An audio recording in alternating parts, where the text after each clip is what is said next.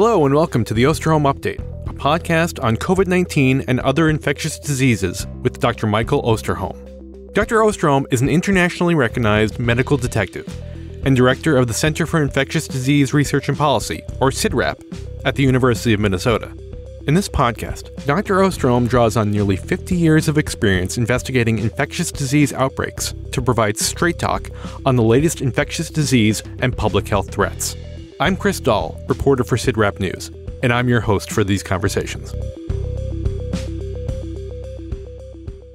Welcome back, everyone, to another episode of the Osterholm Update podcast.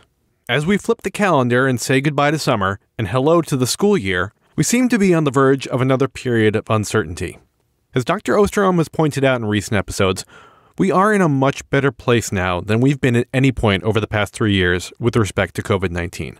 But will the increase we've seen in COVID-19 activity over the past month continue with kids now back in school? Is the BA 2.86 variant different enough from previous variants to pose a new challenge to our vaccines and treatments? These are some of the topics we're going to discuss on this September 7th episode of the podcast, as we look at the international and national COVID trends and provide an update on SARS-CoV-2 variants. We'll also discuss a recent study on COVID infection in deer, provide updates on avian and human influenza, look at a recent survey on vaccine hesitancy in pet owners, answer an infectious disease query, and share our latest Moment of Joy submission. But before we get started, as always, we'll begin with Dr. Osterholm's opening comments and dedication. Thank you, Chris, and welcome back to everyone to another edition here of the podcast. In particular, I want to welcome all of our podcast family members. Thank you so much for staying with us, providing your feedback and your encouragement. And I hope today that we can provide you with information that you will find helpful. Also, we want to welcome any new podcast listeners who are exploring what we might have to offer you in the days ahead with regard to not only COVID, but a number of other infectious disease issues. I hope that you find what you're looking for. Before I go any further, though, I have to say this because I don't want anyone to worry. You all, particularly in the podcast family, take such good care of me. I am sounding hoarse. It's only because of allergies. I've just gone through nearly 4 days of 100-degree temperatures here in the Minneapolis-St. Paul area, and the pollen counts are incredible right now. So please, I'm fine. No COVID activity, no other illness. If you think my voice sounds off, it's because of the allergy issue. I am looking forward to the days ahead when it cools down and the pollen counts drop precipitously. Today is going to be, from my perspective, a challenging podcast. And I say that because we're covering lots of material, and some of it's pretty complicated. But most of all, because I can't tell you with any certainty what's going to happen over the days ahead. From the very beginning of this podcast, I have stated all my job is to call balls and strikes. How do I see them? Why do I see them? What are the data that support the way that I see them? And as you know, I've said time and time again that humility has to be a very, very prominent part of anyone's job right now with regard to predicting the future with COVID. But I will make some predictions today, clearly, and I'll give you the reasons why. And I'll also comment on what I think right now is unfortunately a disturbing, you might say, reemergence of some of the things that we saw in those first 3 years of the pandemic. Let me give you an example. Right now, we seem to be stuck in a narrative about, is there going to be a national mandate for masking again as case numbers increase? And this has become a hot button issue on news media shows. I'm getting lots of emails and reporter questions about this issue. And let me just make it clear, we should not let that happen again. Do I believe we will ever mandate masking as we've talked about in this country? The answer is absolutely no. Does that mean that you, as an individual, cannot protect yourself more by using an N95 respirator, particularly if you're at increased risk for serious illness, hospitalizations, and deaths? And we'll talk about that today. I want you to know you still have that personal control to do what you want to do and how you want to do it. But please do not let, particularly what I call the far right commentary, trying to divide us again about, will there be these mask mandates? Will my kids have to use a mask in schools, et cetera, et cetera. I just don't think that's ever going to be a reality. And I wish we could avoid that whole discussion because it really takes us nowhere except a big black hole. And so today we'll talk more about some of those issues that are emerging too. But now, having just mentioned schools, I have to tell you that today's dedication for this podcast is something near and dear to my heart. Every year, some of the most wonderful moments of my life occur on the first day of school when I get pictures of my grandkids as they're on their way off to the bus for that first day. And when I go back and look at those pictures over the years, it amazes me. How did they grow up so quickly? Amazing. And so today, our dedication is to those who are all part of our education process in this country. This includes not only the students, but also includes the teachers. When you think about the number of individuals in schools today in this country, it is such a critical and important part of our everyday lives. For example, if you look at public K through 12 schools in the U.S., there are 49 million plus students in those schools. There's over 3.2 million teachers. If you look at U.S. colleges and universities, there are 19 million students today in those institutions of higher learning. This podcast is dedicated to you. May you have a successful year in your educational pursuits. Education is one of those things that is such a well-earned effort. You can never take your education away from you. They can take a lot of things away from you, but you can never take your education away from you. So today, I salute the teachers. I look to the students and wish you the very best. And to all the parents who, for the very first time, put their young child on a school bus, I recognize the intrepidation that must have been for you, because I went through that myself personally. But in addition, for all the parents who are supporting our educational process, thank you. And so this dedication is to you. Now, I'm going to have one more week here of talking about sunlight. I know for some of you, this is a very, very boring, if not almost nails on a chalkboard kind of moment. But it's me. You know, you got to put up with a little bit of me now and then. But I am willing to be open to other alternative kinds of markers of time and where we've been, where we're going in the future. If anyone has a light bulb moment idea about what might replace sunlight length as something that we comment on in each and every podcast, I welcome that. We really do welcome your input. And so think about it. If there's something else you think that we could help mark time, place, person, over time, let us know. If otherwise, we will continue for now with the light length episode here. Now, grant you, I do recognize that this is somewhat of a difficult situation as the days are getting darker in the Northern Hemisphere. To our listeners in the Southern Hemisphere, you got great hope. But today in Minneapolis, the sun will rise at 6:42 a.m., will set at 7:39 p.m. We have 12 hours, 57 minutes, and 11 seconds of sunlight. We're losing a little over 3 minutes of sunlight a day. Now, to our dear, dear friends in the Occidental Belgian Beer House on Vulcan Lane in Auckland, New Zealand, there today you have sunrise at 6:34 a.m., sunset at 6:04 p.m., 11 hours and 30 minutes and 35 seconds of sunlight. You're gaining about 2.5 minutes a day. That means it's just a few days, about 20-some days, and we will actually both experience the same light length of days. And so we at that point recognize you'll be getting the sunlight that we just had. Now, for some people, they would argue that all these 100-degree days we've had, we probably could experience a little less sunlight, and that would be okay. Well, I also realize that while that surely has been a challenge, and heat has been a major public health challenge with regard to people who do not have access to cooling locations, I think we all in the Northern Hemisphere will, when we get into the throes of winter, wish we had a little more sunlight, a little more heat. So again, that's our status today, but we're open to any suggestions about how to change this. And just so you know, I promise to be open-minded. In fact, I'll even let Chris choose if there's something comes in that is between us and the sunlight, and I'll let him be the final arbiter. So with that, thank you again very much for being with us, and I hope you can put up with this scratchy voice of mine for the minutes ahead. As we've discussed over the past month or so, with the usual caveat that reported case numbers are fairly useless at this point, we continue to see a rise in COVID activity around the world. The latest update from the WHO shows a 63% increase in reported cases worldwide and increases in hospitalizations in several countries, while the latest CDC updates show more increases in COVID hospitalizations and deaths, though both are low compared with previous periods in the pandemic. And anecdotally, it seems like a lot of people are getting COVID right now. As for the variants, EG5 remains one of the dominant variants worldwide and here in the US, but all eyes are now on the highly mutated BA.2.86. Mike, when you take all of this into account, increasing activity, new variants, are you seeing things any differently than you have in the previous episodes?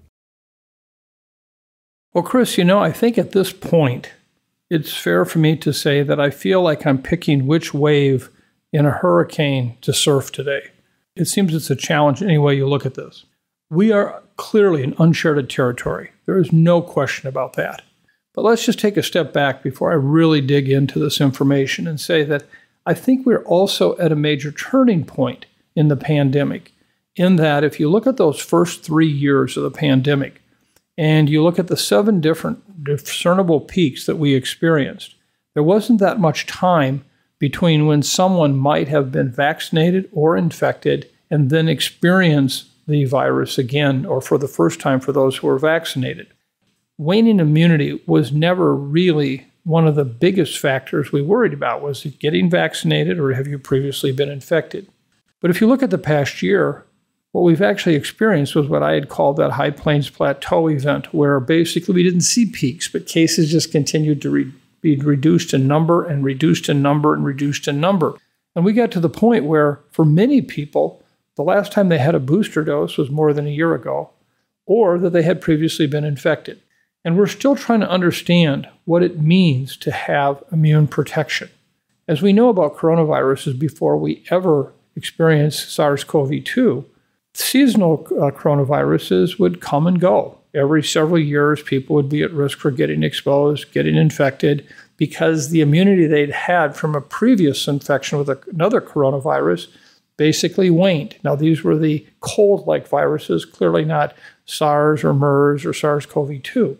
But now what we're looking at is that same situation on top of these rapidly emerging variants and the changing capabilities that each of those variants have for causing infection, evading immune protection, and even causing serious illness. And so I'm going to work through this today in a way that hopefully helps give you a sense of how I view these interacting factors of waning immunity and vaccination and clinical illness have on what is happening today.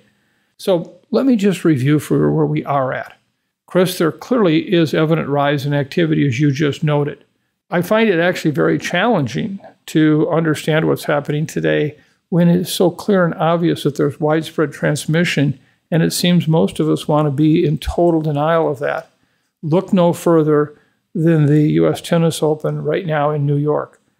It is clear that that is one major super spreading event to COVID, but no one will get tested among the players or coaches because they do not want to be removed from the potential to play. And yet we have them on the court sick. We have reports of many, many individuals with this illness, and it is clearly COVID. But the fact we're in denial, the media has hardly covered it, that to me is really a comment on the state of the art of where we're at with what people are accepting. So let me just be really clear. All the data right now is at best limited in terms of case numbers and defined infections as determined by testing and so forth, because as we've talked about, we know that the systems to collect that information have largely been dismantled. But we have so many anecdotal accounts of infections and outbreaks among people, many that I know. So I think a part of me has a sense of almost a deja vu moment all over again. Let me be clear. The surges that we've seen in the past, that 3 years of the primary pandemic activity, is not going to return. I'm convinced of that. But we are now in this next stage of living with COVID in a way that it doesn't mean it's disappeared, but we're trying to come to what I would call a steady state kind of setting, where basically, like other potential seasonal viruses, we live with COVID within that context. It doesn't shut us down. It doesn't cause hospitals to be overrun. It doesn't mean that we have to cancel many events. But where are we at with that? So I'll try to do my best to go back to the data and ultimately just take a look at what it's telling us. So what do the data show? Well, Chris, you've already provided a good overview, the lead up to the question. It's very helpful. And so to avoid sounding like a broken record, I'll just say that the general trend we've seen play out the past month or two has basically continued, with COVID activity continuing to climb. That said, I think it's also worth pointing out that these increases are happening at a time when many of the systems that were established for COVID surveillance globally either have been or are currently being dismantled. So that really has been a significant challenge when it comes to interpreting the latest trends and understanding the actual scale of the recent uptick. To maybe put this into perspective, let me just share a couple of examples. First, according to the latest weekly COVID report that published by the WHO on September 1st, in other words, last Friday, 61% of the world's countries did not report even a single case of COVID during a 28-day period that spanned from July 31st to August 27th. Remember that 61% of the world's countries did not report a single case. And again, that trend has continually worsened throughout the past year. Likewise, in terms of COVID hospitalizations, just 15 of 234 countries, or only 6%, have reported any data regarding hospitalizations. For deaths is a similar story, with a significant underreporting across entire regions. Just look at Africa, a continent that's home to 1.2 billion people. In the 28-day period from July 31st to August 27th, a total of 4 COVID deaths were reported there. Only 4. In the Eastern Mediterranean region, which has a population of 600 million, just 28 deaths were reported.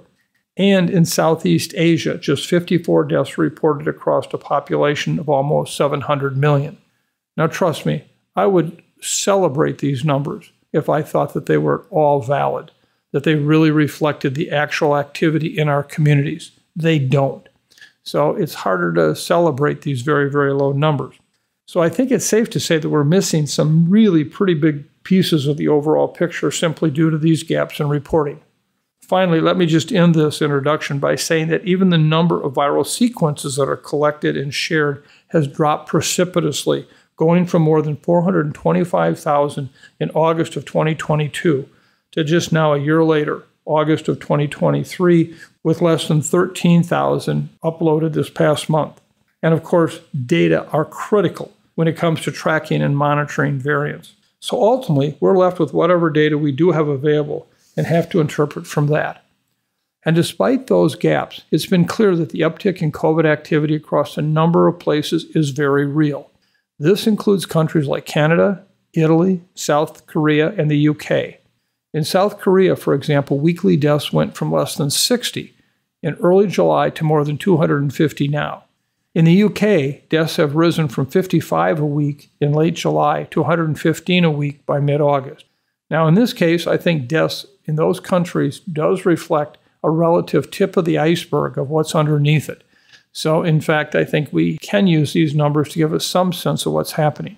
And as you know, the U.S. has been no exception to this trend. Here we've seen hospitalizations climb for the past 2 months, with the number of new weekly admissions going from an all-time low of 6,300 in late June to over 17,000 the week of August 26. Meanwhile, the number of patients in an ICU with COVID has climbed from less than 700 to just over 1,600. And finally, we've seen weekly deaths grow from a pandemic low of 469 in early July to 641 the week of August 12th. And we know that the August 12th data are not yet complete, so the final reported deaths will be higher. Unfortunately, demographic data for these outcomes aren't always available, but from what I've seen, the highest burden continues to be reported in the older age groups, particularly those over 75, with some increase in those 65 years of age and older. For example, the COVID net data, which is collected from 13 states across the U.S., including Minnesota, indicates that nearly 2/3 of hospitalized COVID patients are 65 years of age and older. Again, not necessarily surprising with what we know about age as a risk factor for severe outcomes. That said, there is also recent data showing that more young children, those 0 to 4 years of age, are being admitted with the virus. accounting for 5% of COVID hospitalizations in those COVID-net states, up from less than 2% in early July. So what other data do we have that helps address this issue? Well, of course, we've seen the rises in wastewater activity, which has played out in all U.S. regions since late June, with the latest national average now more than 3 times higher than it was when the uptick began. So it's safe to say that more virus is circulating. And again, that tracks with recent anecdotal accounts of increasing cases. I'm sure all of you already know the First Lady, Jill Biden, tested positive this past Monday.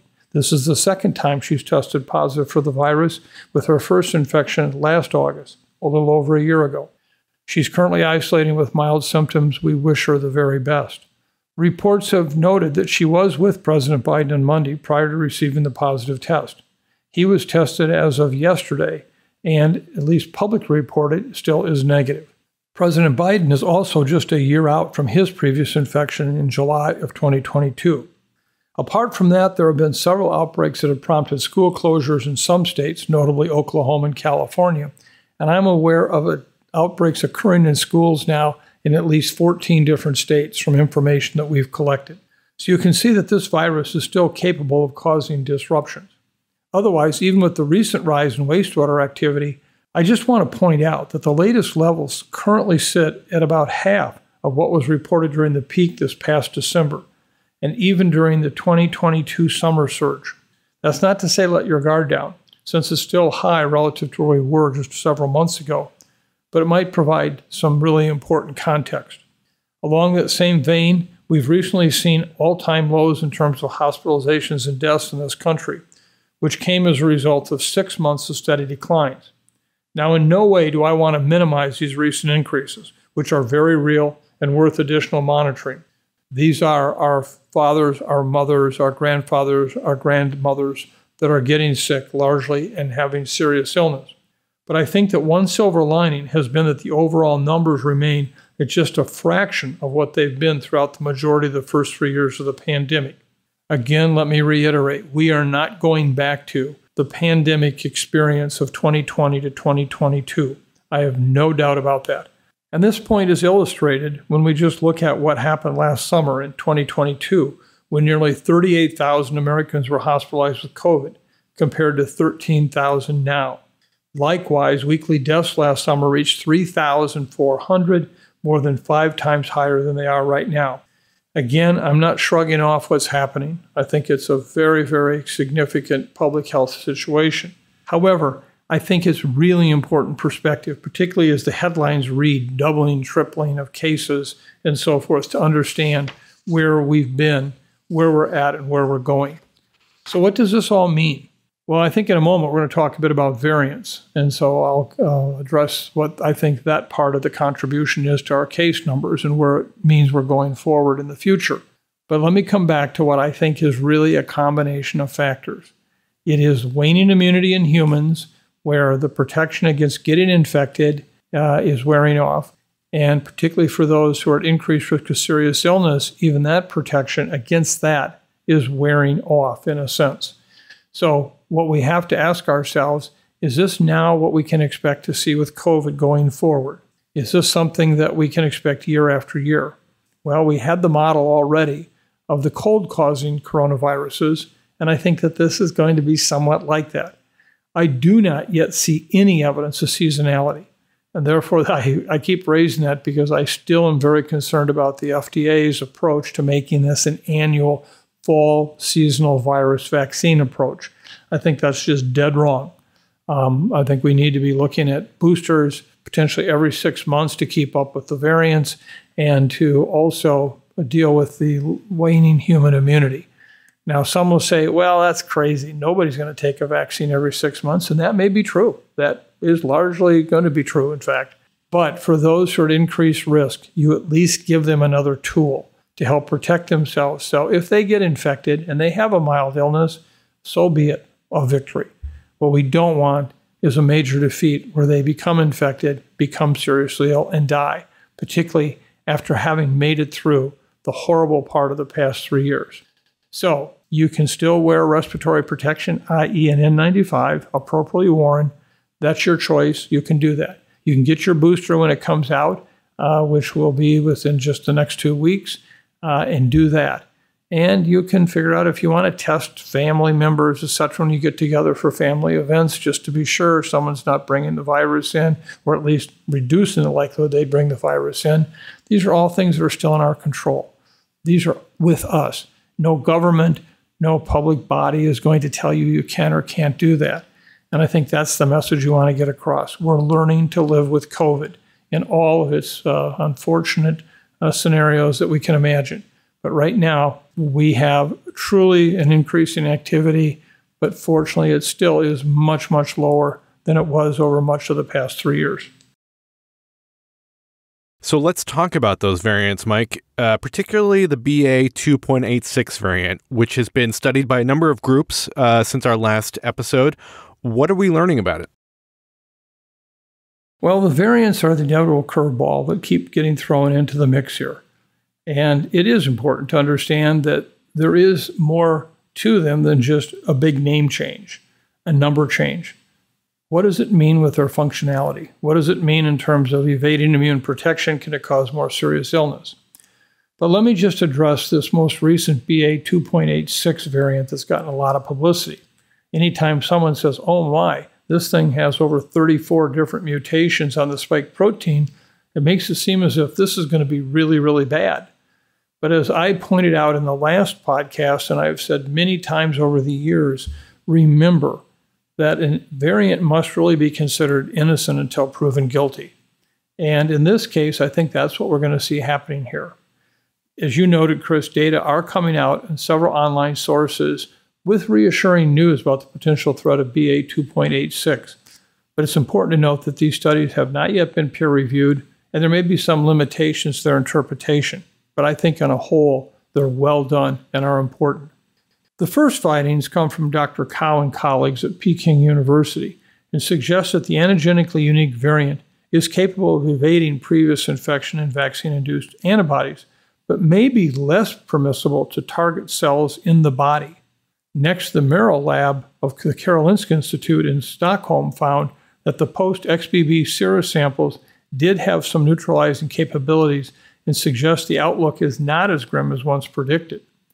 Finally, the Baruch lab of Beth Israel Deaconess Medical Center offered their data demonstrating that neutralizing antibody responses, though less reactive for BA2 Omicron, were comparable or even higher than response to the variants currently or recently circulating. Based on their data, it appears as though previous and recent exposure to XBB subvariants increased neutralizing antibody titers. Moreover, these two preliminary conclusions appear to contradict early fears of the highly mutated variants' immune evasion capabilities. Of course, we have a responsibility to stay vigilant and update new lab and epidemiologic data as they emerge, and encourage listeners to do the same. But as I just said a moment ago, variants must be considered innocent until proven guilty, and I think that the whole trial of BA 2.86 must continue. But at this point, I'm encouraged by that. Now, having said that, we are seeing case numbers increase, as we just talked about. Why? And I think this is where the EG5 is particularly a very important consideration, and that, in fact, we may very well be seeing that as the reason for these increases. Although at this point, I want to be really clear, is accounting for only about 20% of the variants we're seeing. It and FL 1.5.1, together the two variants count for about 32% of the variants we're seeing right now in human illness. So I can't give you the exact reason why we're seeing this case increase, other than I think it's the combination of waning immunity and these variants that are causing this increased occurrence, and that this is all the more reason why, based on what I just shared with you, you want to get your booster. That brings us to this week's ID query, and we've had several listeners ask about whether the updated COVID-19 booster shot will be covered by Medicaid and/or private insurance. Now, this is not our area of expertise, but a lot of listeners are interested, and it certainly could affect uptake of the vaccine. So is there any information we can provide our listeners? Well, as you just said, Chris, this is something that many of our listeners are concerned about, especially now that the public health emergency has ended. So we have had lots of inquiries about this. While we don't know for certain whether all employers and health insurance companies will cover the fall COVID booster, we do know that all Americans will be able to get the updated vaccines at no cost through the CDC's Bridge to Access program. The Bridge to Access program does provide free COVID-19 vaccinations for adults that are uninsured or for whose insurance does not cover the COVID booster. I hope this information eases the concerns of any listeners that are worried about the cost of their vaccination. I want to recognize that there are still other barriers that could prevent someone from accessing their booster dose, like access to a vaccination site or the ability to take time off from work if needed to get the vaccination. Still, this is a major step in the right direction to ensure that these vaccines are distributed in a fair and equitable way. At this point, I just want to do everything I can to encourage particularly those who are at increased risk for serious illness, hospitalizations, and deaths to get this booster as soon as possible. The current data showing only 42% of those over the age of 65 who have been eligible for the previous booster actually got that booster. I think that that is a sign that it could be even much lower going forward, and I think that that would be a real challenge. One last question here on COVID-19 before we discuss some other infectious diseases. Last week, CIDRAP News covered a study on the spillover of COVID-19 from humans to white-tailed deer. Mike, what did we learn from this study? Well, this particular data are in a sense not new to us. We had a sense already that the spillover of SARS-CoV-2 from humans to white-tailed deer or cervids was happening. But I think this is one of those moments when, again, humility becomes a very, very important ingredient in interpreting what's happening. You know, I think the fact that I learned some time ago that the older I get, the more vulnerable I am to learning is really an important lesson to be learned. And that is really an exhibit here. This study, which was done by someone who actually I had helped mentor earlier in his days, in his work with influenza at The Ohio State University, Andy Bowman, and who is truly a really talented researcher, is a very important piece of data. This study built on previous knowledge that coronaviruses can transmit between humans and animals. We know that there are many animal species that are susceptible to COVID-19, and specifically, though reservoirs and wildlife could pose an additional threat as their populations are difficult to control compared to captive or domesticated animals.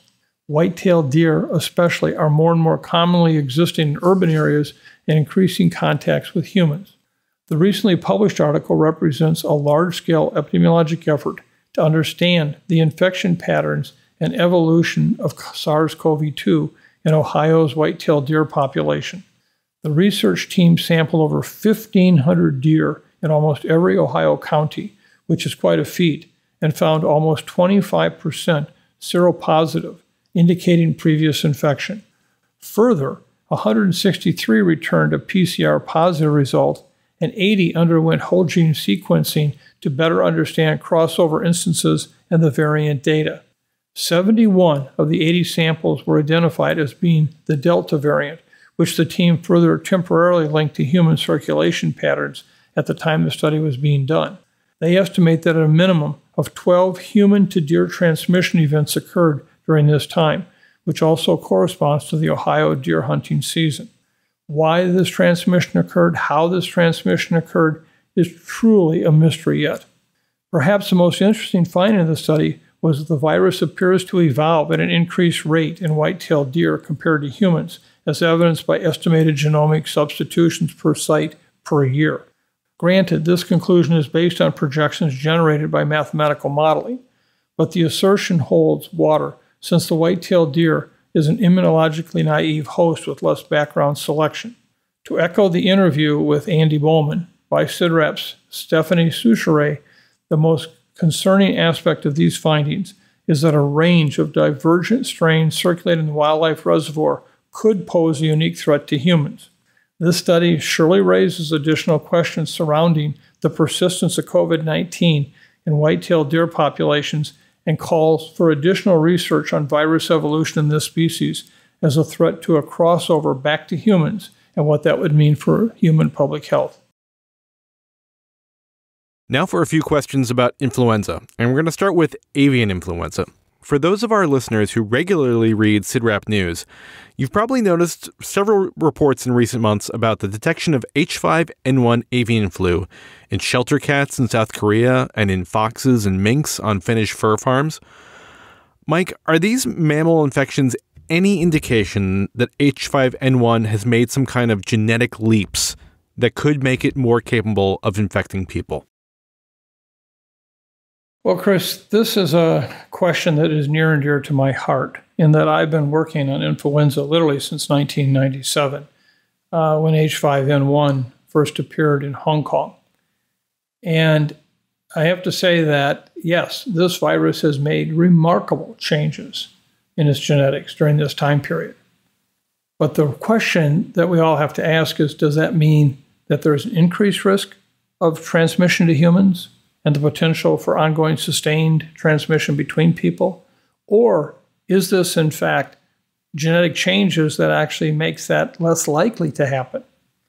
And I think there has been so much misinformation provided to the public about this over the course of the past months, where it has almost been, that other term that I absolutely deplore, which is the triple-demic, which I think is such a misleading and challenging concept, because it just scares the hell out of people needlessly.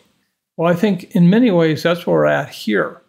Now, that may come across to some as sounding like I'm dismissing the importance of H5N1. And let me just tell you that after 26 years of studying this so carefully, following it with great concern, that I should be ever considered as someone who doesn't take H5N1 seriously. I do. I take it very seriously. But let me take you on a journey. I think that helps you understand a little bit about what's happening with H5N1. As I noted, the virus was actually first discovered in birds in Hong Kong in 1996. And then there was the cluster of cases that occurred in 1997. And it was assumed at that time in these 20-some cases that, oh my, this was the beginning of the next pandemic, that this avian influenza virus was going to cross over into humans and now be the cause of that pandemic. Now, I think that it's important to note that we've learned a lot about influenza since that time, and particularly about the virology of the virus. But let me just lay out the course of this. In 2003, human cases returned to Southeast Asia after the elimination of the virus out of the markets in Hong Kong in 1997. And during that time period, I was actually in those countries working on influenza in the birds. I've actually been to the homes of individuals who died in that family from H5N1. And we all at that time continued to be concerned about the fact that this was just gearing up to become the next pandemic virus. Then in 2010 to 2014, these next 4 years, we saw the epidemiology change substantially. And now what was happening was, in fact, Egypt had become ground zero with 120 cases, 50 deaths, with then Cambodia with 47 cases, 30 deaths. And it was during this time period that I was on the National Science Advisory Board for Biosecurity. And in 2012, we were presented with data from some really very established influenza researchers suggesting that H5N1 was literally one mutation away from becoming the next influenza pandemic virus. And there was grave concerns about what was happening with H5N1. But as time went on, nothing more happened other than Egypt continued to be the hottest spot in the world for H5N1. 160 cases occurred during 2015-19, of which 48 died. Of those 160 cases, 149 cases and 43 deaths were in Egypt, specifically along the Nile River Valley, where we saw ongoing sustained spillover from birds to humans. And then in 2020, and it surely coincides with the pandemic, but also coincides with the emergence now of a new clade of H5N1. And this is H5N1 clade 2.3.4.4b. And this emerged in 2020. And what happened during that time? Well, from 2020 to 2023, basically we had 11 cases documented in humans at a time when we were looking for a lot of viruses, particularly SARS-CoV-2, but other influenza viruses. Of those 11, only 3 died. So think about this now, from 2020 to 2023, and compared to what we'd experienced over the previous decade and a half, this is remarkable. So from that, you could argue, well, things look better for humans. But it was at that time that then we saw this big increase in 2020 with the virus spilling over now into many different animal species. And it was with that spillover that people all assumed that that meant that the risk was going to be increased for humans. Well, if you look at the virus, there's actually reasons why that is not the case. And in fact, both the World Health Organization and CDC did risk assessment analyses of this virus for its ability to infect humans and be sustained in the human population, with humans transmitting to other humans. The CDC published their risk assessment analysis this past July, and they concluded that, looking at the current clade of H5N1, that it continues to be mostly an animal health issue. Human infections with H5N1 bird flu are rare, and these viruses are not well adapted for spreading among people, as they do not currently have the ability to infect the human upper respiratory tract. Most past human infections have occurred following close, unprotected contact with sick or dead birds.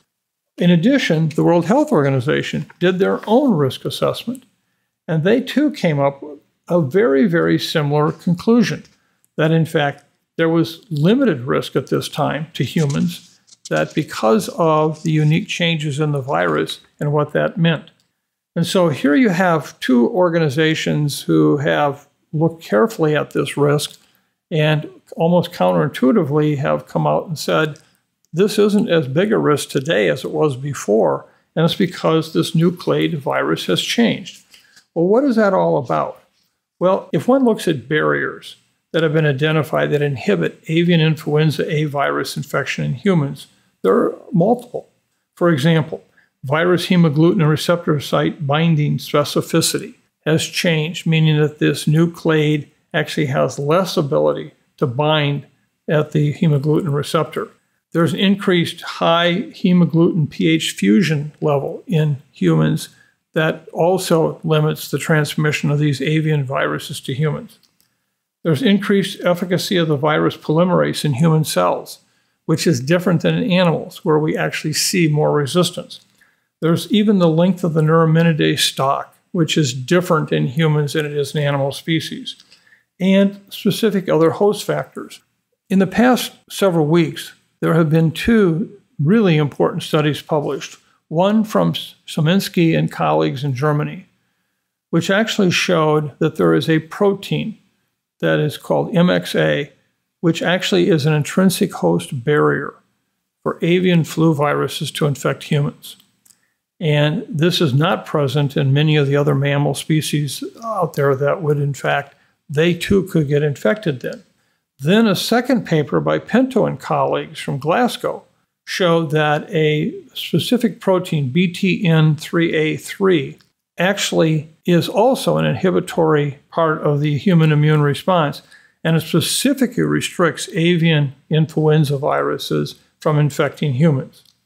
And so it's a very different situation today, because the virus, which while it is able to infect more of the mammal population, and particularly scavenger mammals, mammals that are eating other dead birds, whatever, from H5N1, can then become infected.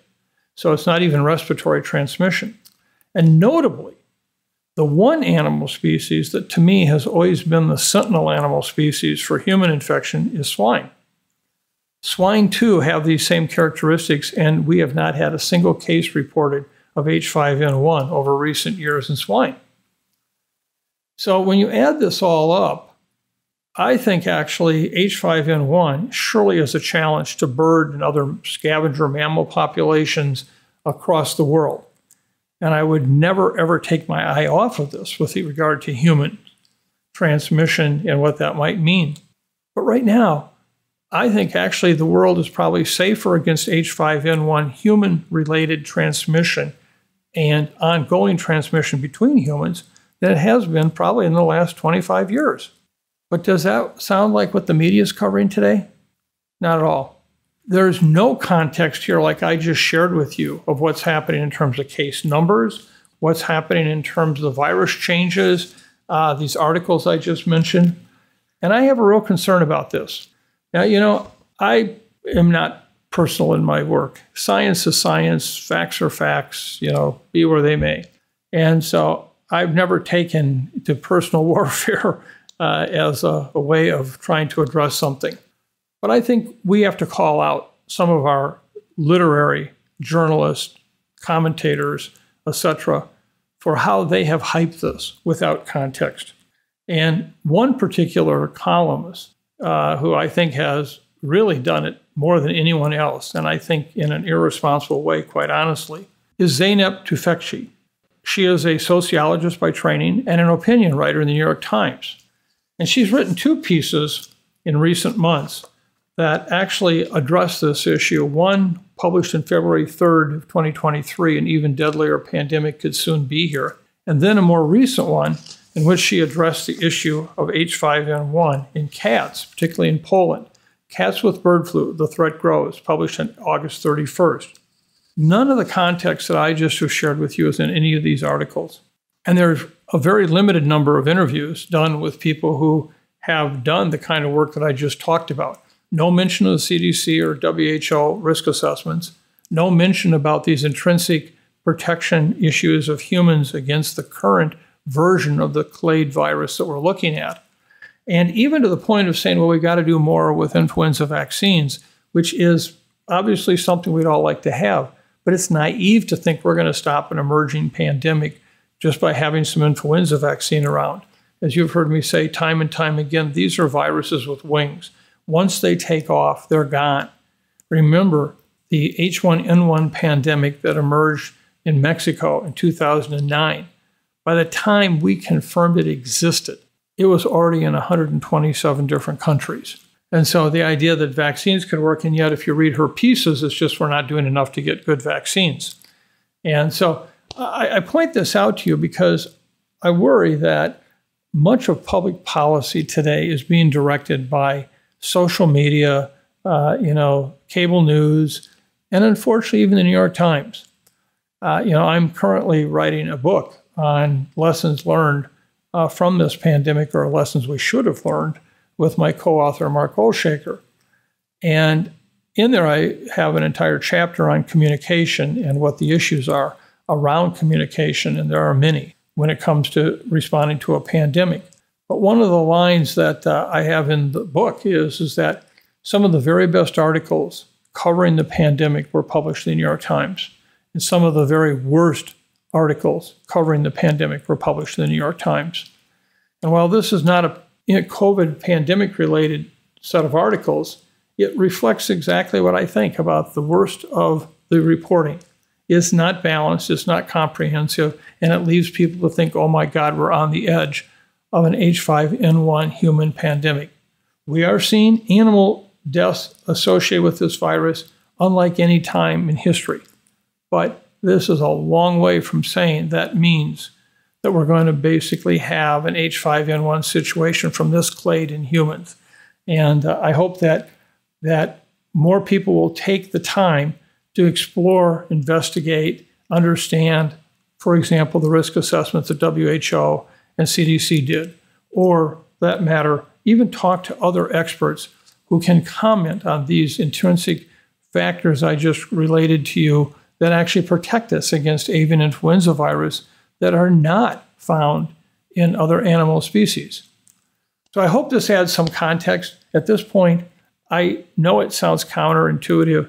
I feel safer right now with H5N1 in humans than I have ever since the first days of dealing with it in Hong Kong in 1997.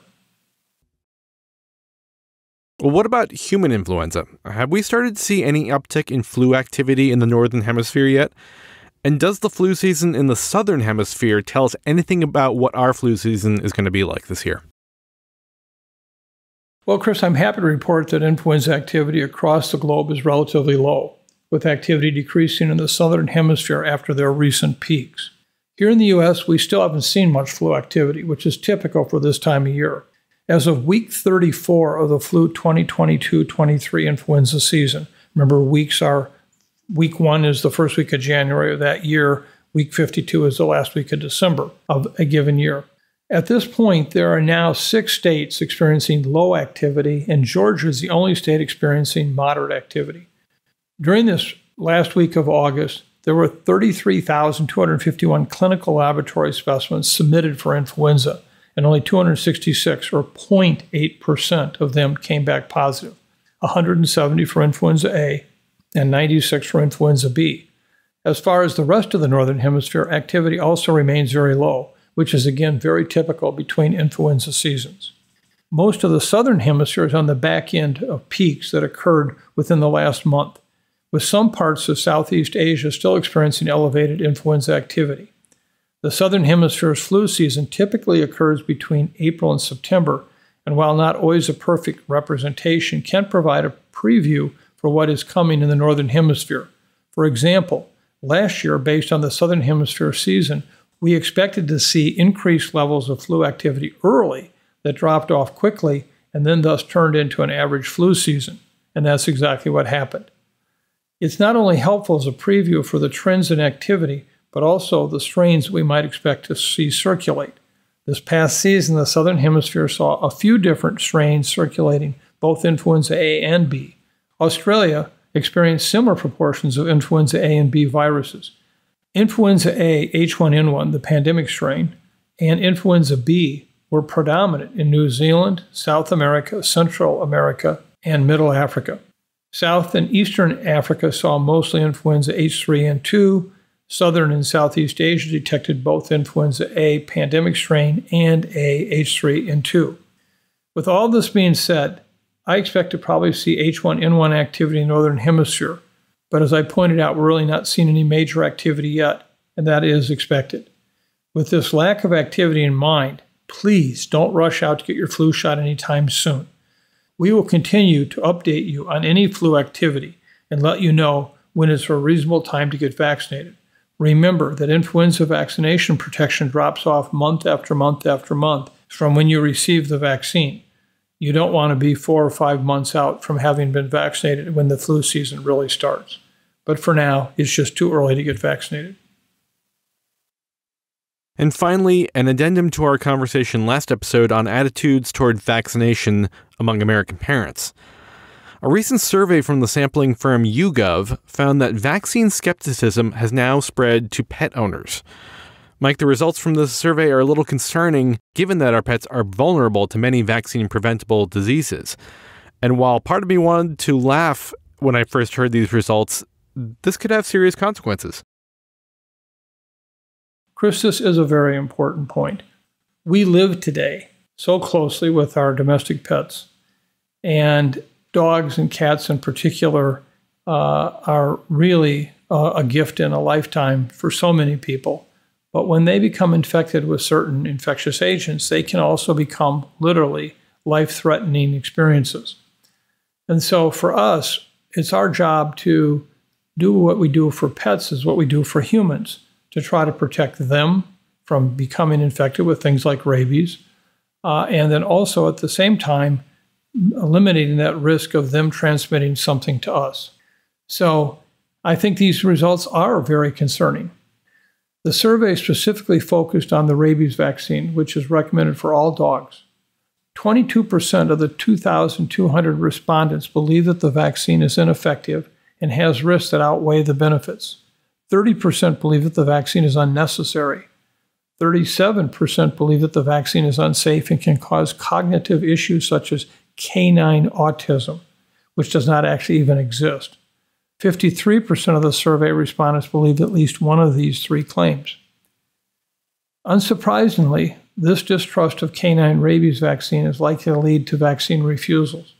48% of the survey respondents believe that canine vaccination for rabies is an individual choice, and 11% reported their dogs were not vaccinated against rabies. This is very concerning, as rabies is nearly 100% fatal for unvaccinated dogs as well as humans. Rabies is extremely rare in the United States, but if we were to see rabies vaccination rates fall below 70%, it is very possible we could lose the herd protection that keeps pets and people safe. This is especially alarming in that it's likely that those who are unwilling to get their dogs vaccinated for rabies may also be more hesitant to receive the vaccine themselves in the event that they are bitten or scratched by a rabid animal. Most Americans are not vaccinated for rabies, as vaccination is typically only recommended for those with high risk of occupational exposure or as post-exposure prophylaxis following a bite or scratch from a wild animal. Rabies vaccines are nearly 100% effective for both animals and humans if given in a timely manner. There has only been one documented case of an individual dying due to rabies despite receiving the recommended doses of rabies vaccine following exposure.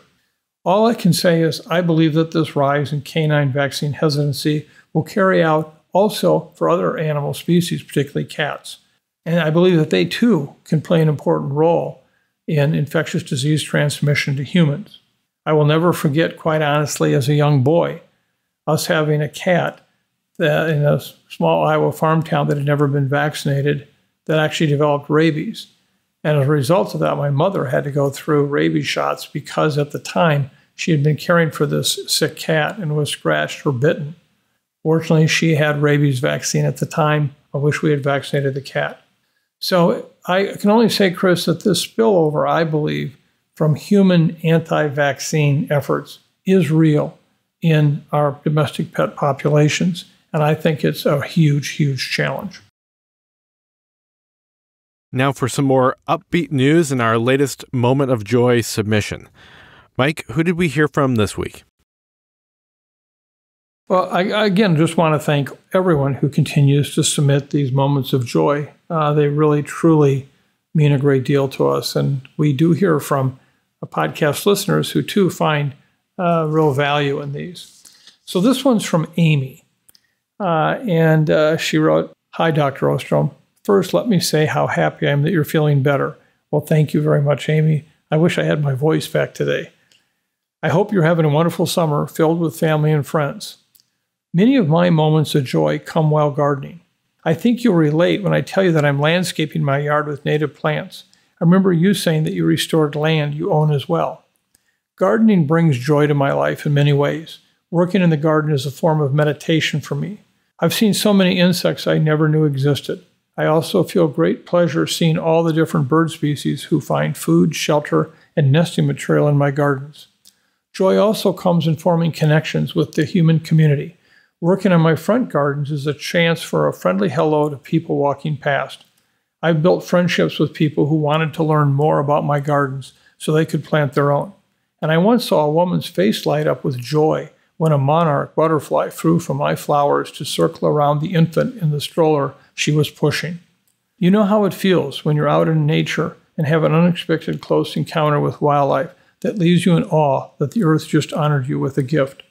That's the look she had on her face, and it happened right here in a suburban neighborhood. I don't think she even knew I witnessed her moment of joy, so I didn't spoil it by calling it out. I simply appreciated the joy that welled up within me, knowing that my hard work had helped bring such a gift to a neighbor. In honor of that moment, I'm including a picture I took of monarchs in my yard, as well as a link to the pictures on my website. Many thank yous to you and the podcast family. I wish for many moments of joy for all of you as well. Amy. Amy, thank you. The pictures you sent are wonderful, and we will post those on the website here for the podcast. And thank you. I can very much relate to your point of what it feels like to be in the outdoors environment with these plants, with these insects, with these animals, the bird species. I'm still in awe after all these years of seeing the hummingbirds as they go from flower to flower. They just are remarkable, remarkable survivors. How they do that, I don't know, but it's remarkable. Thank you, Amy. Just a reminder to our listeners that we would love to hear about your moment of joy. Even as we move past the pandemic, we know that we live in challenging times, and finding the thing that brightens your day, even if just for a moment, is so important for our mental health. So what is the thing that you look to for a little bit of joy? It can be a place, a person, a pet, a piece of art, a memory, or whatever you want it to be. you can share it with us at osterholmupdate@umn.edu. Mike, what are your take-home messages for today? Chris, the first one is really, I think, the most important point that I could possibly make in any podcast is that A, we're not done with COVID, but it is B, in a very different place than it has been in the 3 previous years. And I think this represents a moment for us to have a mindset change, to say, okay, yes, it's coming back. What does this mean? Do you ignore it completely like they do at the U.S. tennis tournament? Do you close schools when you have 35% of your students out sick? What do you do? Again, I already made the point, we're not going to go back to mandatory masking of any kind, which actually wasn't all that common to begin with, even though many people assert it was. We're not going to be in a place where people are going to be restricted. But if you want to avoid serious illness, hospitalizations, and deaths, you can do some things to protect yourself, not counting on the public to do it. Get vaccinated, get that booster dose when it comes out, and make certain that you wear an N95 protection in public places where you might be at risk for transmission to you. So I think that's the number one spot. Number two is, I covered the issue today on influenza and H5N1, and it surely was not meant to be a personal attack on anyone, but we got to start calling people out who are sometimes seen as credible voices when in fact they are sharing a lot of misinformation or disinformation. And, we got enough to worry about in this world. We don't need more things to worry about that are not really challenges. And we don't want to diminish those things that we really need to worry about. And I think sometimes they get so tied into personalities and I trust him or I trust her or whatever.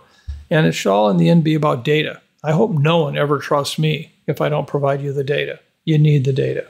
That's what I hope was shared with you today on that. The third one that I want to share with you is that this ongoing issue about vaccines is real. And I think the piece that I just shared with you on domestic animal vaccination is really very important.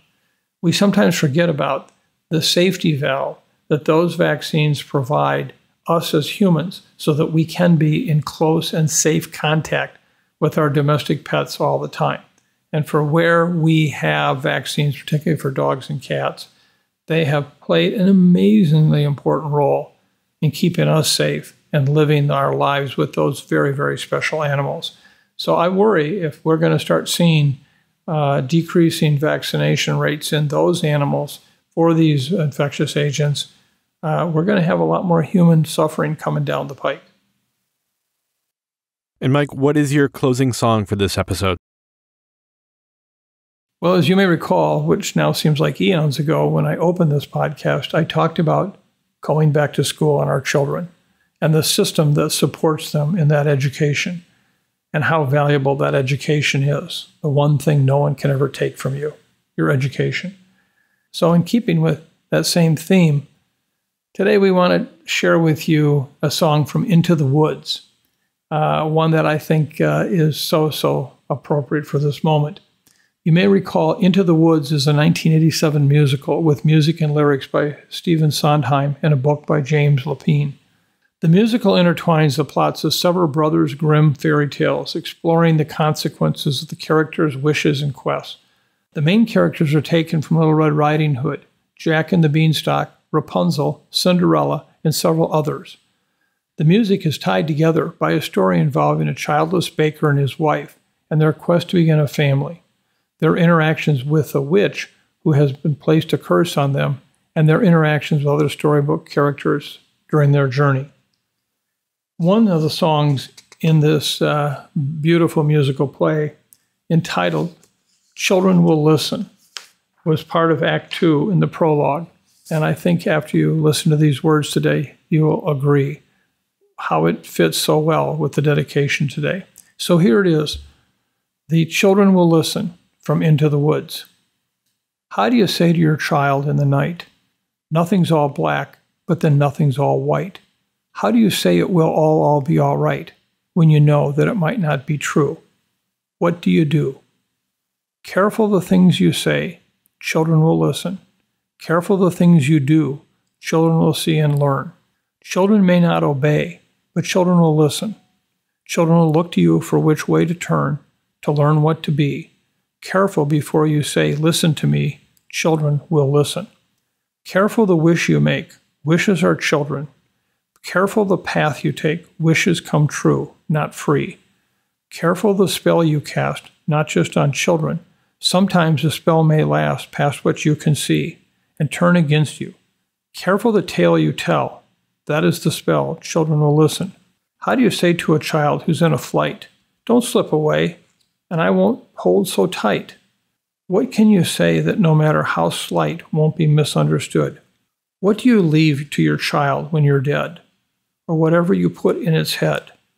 Things that your mother and father have said, which were left to them too. Careful what you say, children will listen. Careful you do it too, children will see. And learn, guide them, then step away. Children will listen, tamper with what is true, and children will turn. It's just to be free. Careful before you say, listen to me. Children will listen.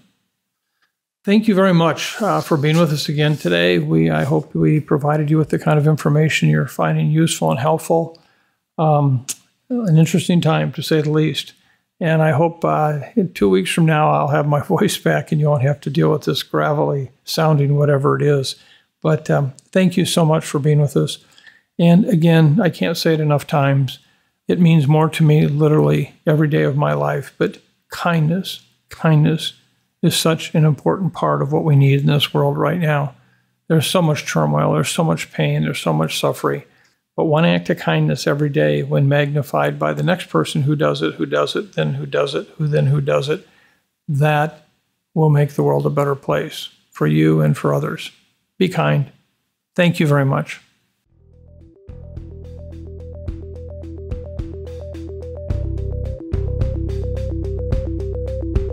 Thanks for listening to the latest episode of the Osterholm Update. If you enjoyed the podcast, please subscribe, rate, and review wherever you get your podcasts. And be sure to keep up with the latest infectious disease news by visiting our website, cidrap.umn.edu. This podcast is supported in part by you, our listeners. To contribute, please visit cidrap.umn.edu/support. The Osterholm Update is produced by Sydney Redepenning, Elise Holmes, Corey Anderson, Angela Ulrich, and Meredith Arpey.